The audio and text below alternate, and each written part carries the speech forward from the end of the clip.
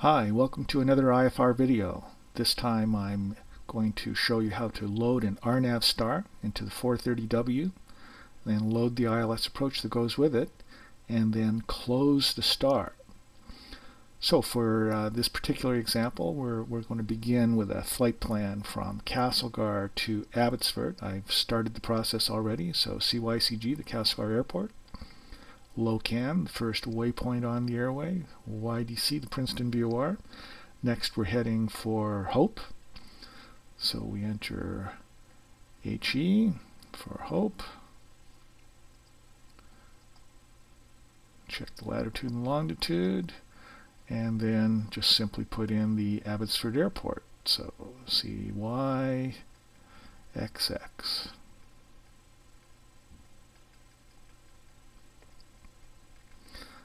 Now, by the way, I'm using here some software that I downloaded off the Garmin website. It's free of charge, so anyone can download this particular software and use it. The database that comes in this particular software is a couple of years out of date, but that's okay because this is just all about process here today, showing you how to do things.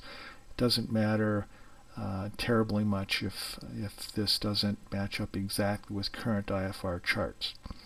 Okay, so what we have now here is just a basic flight plan from Castlegar to Abbotsford, and this is something that you might store in the Garmin's memory, so for many instances this would actually be your starting point. So to begin from here then, we're going to insert the STAR, so we hit the procedure button. And we want to select an arrival, so we highlight that. And the particular arrival that we're going to enter is called the Harris 1 arrival, which is pretty much the same as the current Hope STAR. So we're going to look here at the Hope approach plate, and of course that wouldn't be satisfactory for real world flying, but anyway, as I said, we're just showing you the process. So first thing I want you to notice, we've got some discontinuities now in our flight plan because of the way we set it up. We've got Hope here twice, and in fact the flight plan goes from the Hope NDB to the Abbotsford Airport, so the bearing 222, 42.8 miles. The GPS is going to want to take you from the Hope beacon over to the Hope Airport, and then this next leg down here, 041 and 42.8 miles, it wants to turn you around and bring you back up to Hope. So we don't want any of that. We need to delete these two legs up here at the end of our en route portion. It's quite common that you need to do that if you have a stored flight plan. So those two legs need to go. Now our en route portion ends at YDC, Princeton VOR, and from there the track 253, 41.2 miles, takes us directly to Hope, and we're straight into the STAR. So that's looking good. Now, as we scroll down through the rest of the STAR, we should be checking all these bearings and distances. I'm not going to do that today because, let's face it, it's not even an exact match to my approach plate, although it is actually pretty close. But what I want you to notice here is Omino, that's the downwind termination waypoint, and Ikuri is the final approach course fix, and that's the last waypoint in the STAR that we entered. But notice this course of 070 degrees. Now that's not the bearing from Omino to Ikuri. So what exactly is this 070? Well, the 070 is the runway heading. Runway 07. So this is the course that the Garmin is going to set up for you to be vectored to intercept to Ikuri. In other words, the Garmin has established this STAR in the open format, as though you're going to be vectored from Omino to Ikuri. But we're here to learn how to close it. Okay, so the first step to closing it is to insert the approach. So we hit the procedure button, and we're going to select an approach this time. So we hit enter. ILS 07, we get three options. Now there's only one rule here, and the rule is never pick the vectors option if you want to close the STAR. So we can pick either of these other two options, White Rock or Abbotsford. They'll both work fine. I've done this a few times before, so I happen to know that picking White Rock's a little easier. So we're going to go with the White Rock option. So we select White Rock. Do we want to load it or activate it? In this case, we only want to load it. So we select that and enter. Now let's have a look and see what we've got. So again, at the end of our star, we've got the downwind termination waypoint Omino, we've got Ikuri, then here comes the approach. Let's have a look and see what we got. We got White Rock. We've got Ikuri again. Look at that. Cool. So the bearing 250 to White Rock is, of course, from the first Ikuri. It's going to take you over to White Rock. Well, we don't want to do that. So right off the bat, delete that. Gone. And now we've got Ikuri twice. This is usually the situation, but in this particular instance, we've got the first Ikuri is at the end of the star up here, and the next one is at the beginning of the approach. The one you want to delete is the one at the end of the star.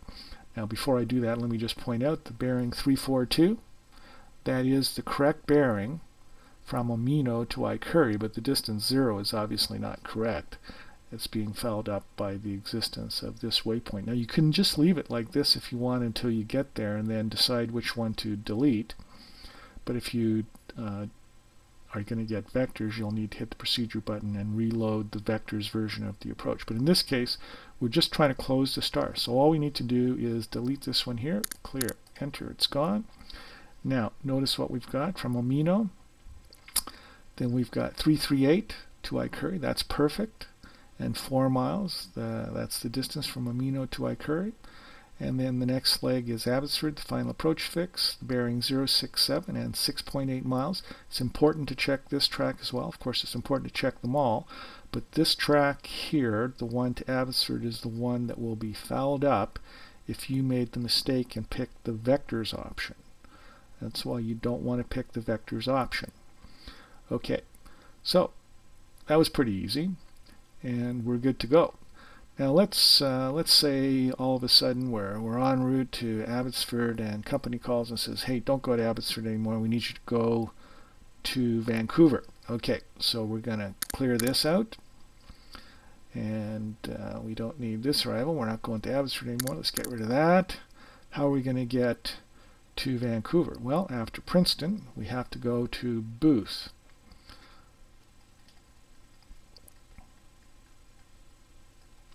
Now, some people watching this who are real experts would say, you really don't need to put Booth in there. And you are absolutely correct. I am deliberately putting this in so I can delete it in a minute just to show you that step in the process. If you really are that on the ball, then just don't put this in because you're just going to be deleting it in a minute. But anyway, I'm going to go ahead and put it in.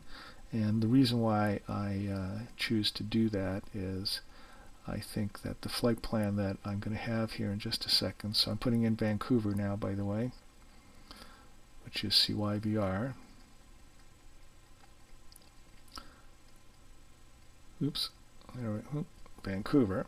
So what we have here, this flight plan, is what I would typically keep stored in my Garmin as my standard stored routing from Castlegar to Vancouver. So this would be my starting point to insert the star. I then select procedure.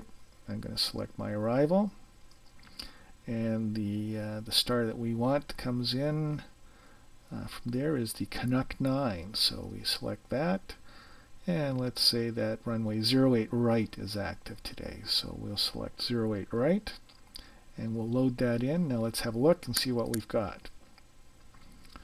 Now, as I mentioned, we've got some redundancies here. We've got Booth in there twice, so we're going to clear out that first one that we never really need to put in to begin with, and we're going to clear out Vancouver. Okay, so now the flight plan goes from Locan to Princeton, from Princeton directly to Booth, 260, 66 miles. We can check that on our en route chart, and that is correct. And then we would check all the bearings and distances all the way through the star. Once again, this particular star has been slightly changed since this database was set up. So here we are again at the end of the star, and Vinlo is the downwind termination waypoint, and Booble is the final approach course fix. So that looks good, but once again we've got the bearing 084 degrees to Booble. And just as in the Abbotsford instance, that is not the bearing from Vinlow to Booble. That is the runway heading 084 for runway 08. So again, with a 3-mile leg, the Garmin is going to set you up a little 3-mile leg coming into Booble that the controller could vector you to. So that's great if it's an open star, but we want to close it. So the first thing again, let's enter the approach. So we can select an approach here, and we want runway 08 right. And we get two options. Remember what the rule is. Don't pick vectors. So we're going to pick Booble. That's probably what we were going to pick anyway. So we pick Booble. And we just want to load it. So we load that in. And we understand that we can't use the GPS for final approach fix guidance. Okay, let's have a look and see what we've got now. So, do you notice something interesting happened this time? Remember just a minute ago, Booble was right here at the end of the star. And as soon as we inserted the approach, the Garmin deleted that Booble that was at the end of the star. That's pretty cool. Put it in here at the beginning of the approach, but it still put it in with the track 084 degrees and 3 nautical miles. So we don't have an extra Booble this time, but we still got the wrong Booble because it's still set up. Right now it's perfectly set up if you're going to do the open version of the star, but if we want to close it, this isn't going to work. So what we have to do is highlight Booble, and we're going to put an extra Booble in here. Okay, so Booble.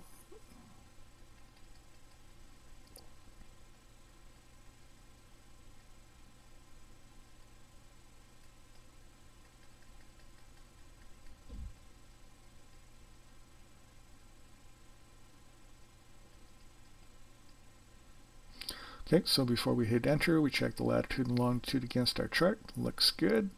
And so we insert that. So now we've got 2 Boobles here. Now the first one, you notice we have the bearing 173 degrees and 5.4 miles, and that is the correct bearing and distance to close the star and fly from Vinlow to Booble. But the second one is still there with the bearing of 083 and 3 miles. We don't want that. So we need to delete that. So we hit clear, enter, and it's just as simple as that. There we are. And now we've got the leg there to TAVP, which is the final approach course fix, 081, 10.3 miles. We can check that against our approach plate. That's good, and we're good to go. Uh-oh, company calls again, says, yeah, we changed our mind again, guys. We don't want you to go to Vancouver. Go to Victoria. So we're going to clear this out. And clear that out. Say, okay, how do we get to Victoria? I know how to get there. It's rather similar to going to Vancouver. We still need to go to Booth. So we're going to put Booth in again.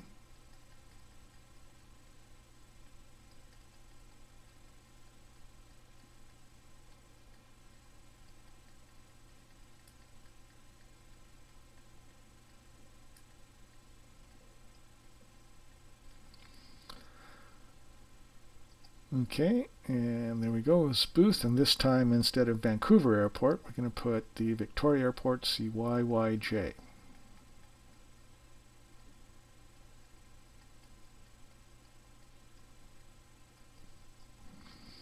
Okay, so once again, I've deliberately set up a flight plan as I imagine that you would keep typically stored in your Garmin 430. So this could be your starting point again for a trip from Castlegar to Victoria.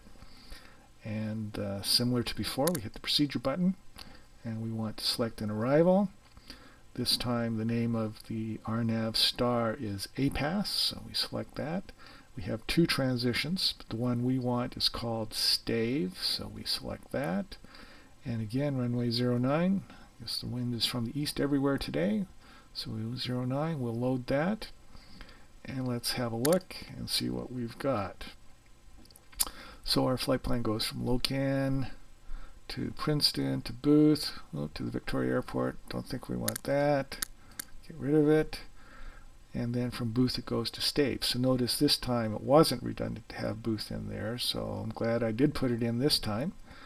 And we can check the bearing 221 13.9 from booth to stave on our chart, and check all the rest of the bearings all the way through to, oh, isn't that interesting?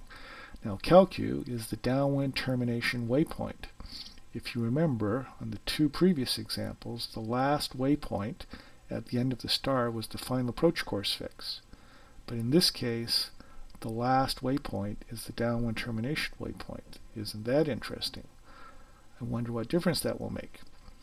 Let's insert the approach. So we hit the procedure button. We're going to select an approach. We want runway 09. You know the rule, don't pick vectors. So we pick Branny, and of course Branny is the final approach course fix. So let's see what happens when we select Branny. So we load that in and acknowledge that, and let's have a look and see what we've got. So we get all the way down to calcu, our downwind termination waypoint, and then comes Branny, and look at that. We've got the bearing 178 degrees and 4 miles, and that is the closed bearing. So this time we don't have to do anything. That was easy. So we're now done. I've shown you 3 different RNAV star loadings, 3 different closings of RNAV stars, each one just subtly different than the time before. Notice that in every case, well, I guess except this last one, we never did see the final approach course fix twice, but in most cases you'll have to put that final approach course fix in a second time. Either you put it in or the Garmin puts it in, and then you have to figure out which one to delete. If the redundant one is at the end of the star, that's the one to go. If it's at the beginning of the approach, it's the second one you need to delete, and that's all there is to it. So there's no substitution for practice. Remember, this particular piece of software that I'm using to show you is available free of charge on the Garmin website, so just download it, install it, and practice away. If you're one of my students, you have access to unlimited simulator time, so there's no substitution for getting in there and flying a whole bunch of RNAV stars until you become completely and totally comfortable with the process. Okay, see you next time.